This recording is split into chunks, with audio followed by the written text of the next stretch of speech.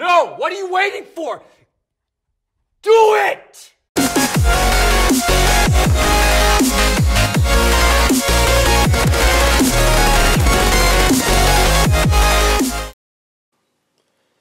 Alright guys, what's up? We've finally got to the Rise of Iron DLC stage. Oh, it was a long road. Stayed up till 2 in the morning, this morning technically. It's 11 PM on the 20th. Only to find out it's like 2 AM American time or something. So I cried. I was up until 3:30 in the morning thinking they were just going to release it eventually, and I just had to be patient. But no. So, from first off, you see there's there was no extra character slot in the beginning, but now we've got to this next page. You can see that there is information on the new all the new happenings. So we've got new items, maximum light has increased to 385, and new gear and sparrows are available. Yep, the first stuff. New raids, crucible updates, and new campaigns, so that's cool. Because I pre-ordered it, I've got the new sparrow and the new freaking bazooka thing. And we're just going to go see what other gear we've got. I think I've got a character boost to 40, which I'm going to use on my hunter. That's why I'm using this profile. And then I'm going to have a playthrough of the new character. If you can play through with him, I don't know. But we're about to boost off and see. Find out what we can do. So, thanks for watching, guys. Thanks for hanging out, waiting for this. And tomorrow I'll be doing another vlog. I don't know what day I'll be posting this. One day in the future after this video, there'll be another vlog coming out. I'll just be doing some bits and bobs. Yeah, but hope you can check out my other vlog. Give us some feedback on how that was. I got a few good feedback things to work on, so that'd be cool to see that get better. Just going to put my mic on its stand. Sorry. Okay, so straight away I see the postmaster has got something for me yet. I haven't played anything to leave it here. So this may be my character boost. Aha! Spark of Light. So this is it. Use the Spark of Light when you're in the Tower of the Reef, the Iron Temple, to immediately increase the level of one character to 40. Oh, Iron Temple. So there's a whole temple. Alright, so here's the sparrow. Let's give it a little preview. Oh, she is mint. That is awesome. You can't really see because of the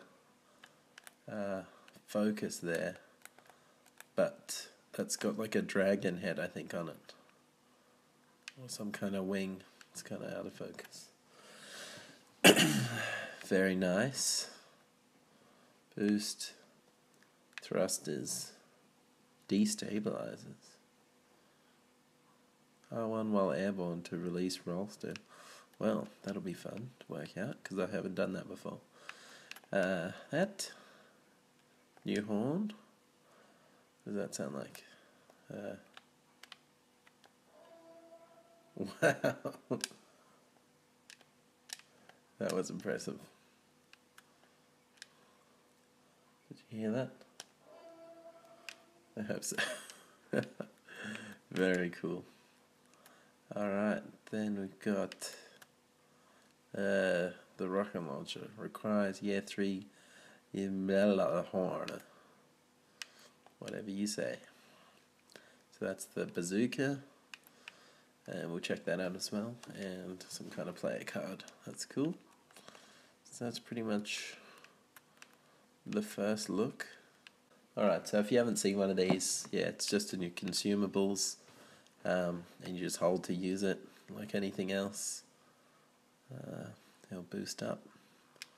Boom. So it gives you some gear so you're not still at a terrible, standing. But straight away now we've got a level 40 hunter, and there's a whole bunch of stuff we can do. Dude's looking pretty fresh.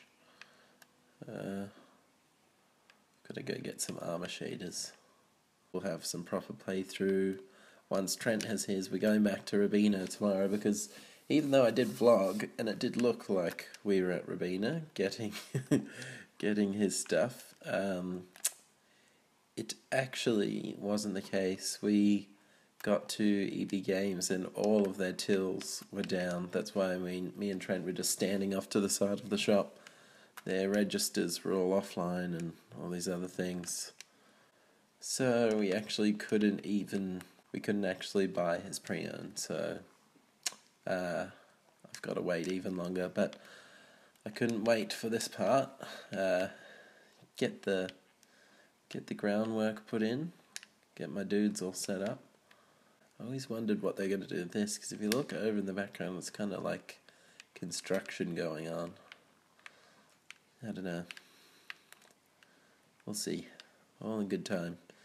Destiny is the game that keeps on giving, so I'm sure there'll be some more coming. Alright. Yeah, Polar Oak. Pretty ugly. I kind of like the Jester. Looks pretty dope, especially being the, what is he called? The robots. You know the ones. Yeah, let's buy this one. How much is that costing us? Oh, only Glimmer. Nice.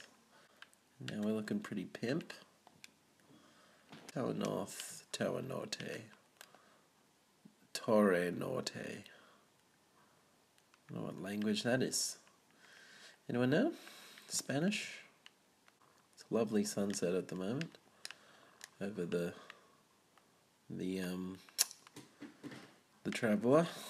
Traveler's Light. Hey birds. See you birds. Okay. Doesn't... Whoa, what? Guys. This has become a flippin' walkthrough. This dead ghost that you can revive in the tower. Never have played this game through twice. I've never seen that. I'll chuck that in the title so people can know straight away what to discover from this installment. Oh no! Ah! Thought I had that. Planets. Oh, what's this? Yellow. Level 42. Wow, that's pretty crazy. So, that's the beginning. Lord Saladin has called you to defend an abandoned mountaintop observatory from a fallen assault. Oh, Trent would actually kill me if I started it. So, I'm not going to. What's this? This looks interesting. Don't remember seeing that before. Fellwinter Peak. Neither with these plague lands. This is the Dreadnought. That is the Taken King Prelude. That's all the same. So that's cool. Awesome. Alright guys, well, thanks for doing the intro with me, and hope I was some kind of assistance to help you work out whether or not you'd be keen for this DLC. So far I'm in love with the changes and the whole idea of another bunch of stories. The Taken King was easily one of my favourite DLCs for the game, and this one's had so much anticipation, I doubt it's going to be any worse, or I don't know, hopefully it's better. So yeah, check out the DLC, selling most places about $45 at the moment, which you've got to remember it comes with all of the DLCs and the base games.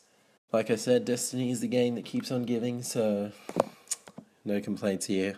Bungie, I love you. And thanks for watching, dudes. See you later.